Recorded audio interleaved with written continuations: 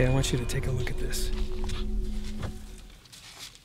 It's very full right to the top.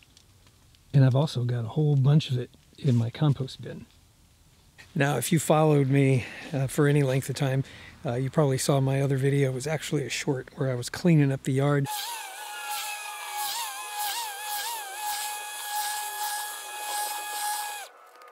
And picked up all those leaves. I want you to take a look at something. All the leaves are back. And why is that? Well, our lovely red oak tree is still dropping leaves. And then today, it poured rain. You see, what I wanted to do was just be prepared.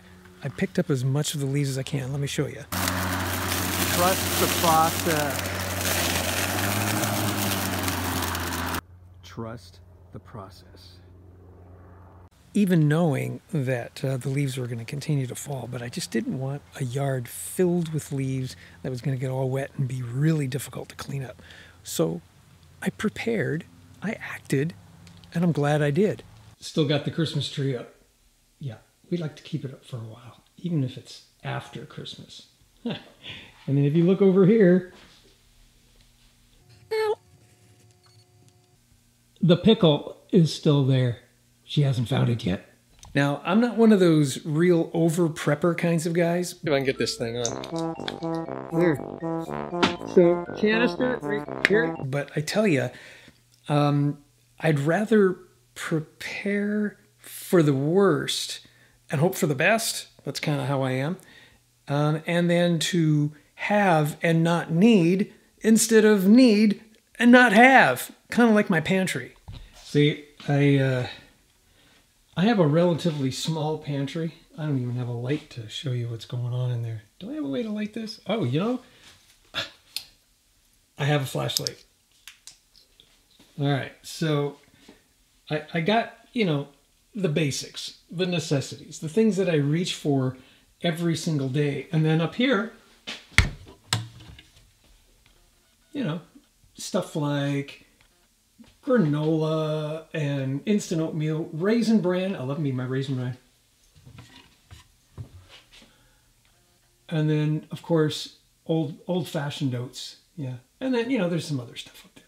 In here, this is my clothes closet. And if you take a look, not only does it double as my clothes closet, it's also a pantry where I like to keep multiples of things. So, you know, here's, look.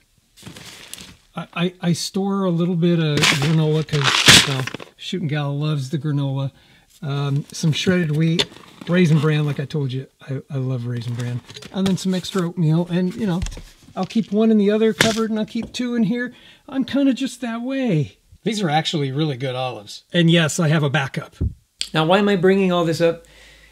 I don't know when you're watching this, but I just picked up on my news feed something that was rather interesting. Warren Buffett just sold shares of his stock split. He had some Amazon. Amazon just split their stock. Take a look at Amazon soaring after hours. The company just announcing a 20-for-1 stock split.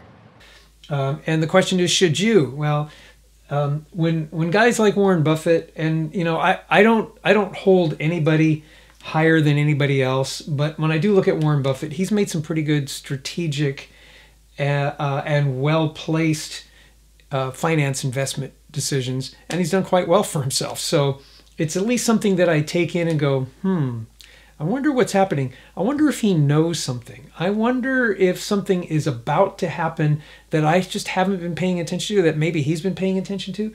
And it's because of that you know, I tend to be a little more preppy, or try to be prepared. Like I said, I would rather have more oatmeal and not need it than to need some oatmeal and not have it. Okay, by the time you see this, Christmas is already over, gifts have already been given, and I trust you had a really nice Christmas. Merry Christmas if I haven't told you already. But, you know, if there's something that you didn't get that you wish you got, now may be the time to get it. And think in terms of, what if I need it and don't have it? Like a two-way radio. I got a couple of them. You should probably get a couple too. They're inexpensive. Be prepared, because when the cell towers go down, you'll at least have some radio contact, or at least be able to hear other people squawking and talking, and intel is always very valuable. So I'm going to encourage it. Wednesday night, mostly cloudy. Lows in the lower 50s. And even if it's only the weather, it's valuable to know. Okay, I'm in the other room, in the house, and talking on the talkabout to the Baofeng. Okay, let me show you one last thing. It's that. Yeah, I have yet to get the wire that I need to get this thing fixed. Here's the part. Remember this part? Take a look at that other video. Look at that. It no work. I've got to hardwire this thing. I screwed it up. I screwed it up real bad. And so it's on the bench. I'll get it working again. And I think what I'm going to do is get the same battery that I got for this guy. And this is still... Yeah, see, still operational. Look at that. It's not super, super bright. I've used it a little bit. It's probably time to crank it up. Hang on, let's crank it up.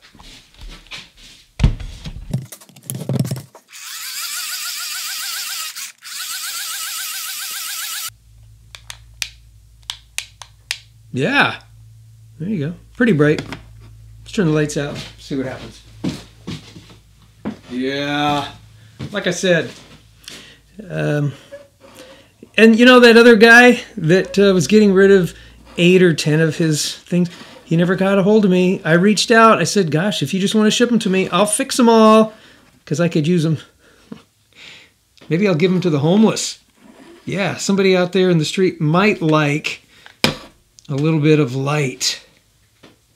Yeah, starting to rain again.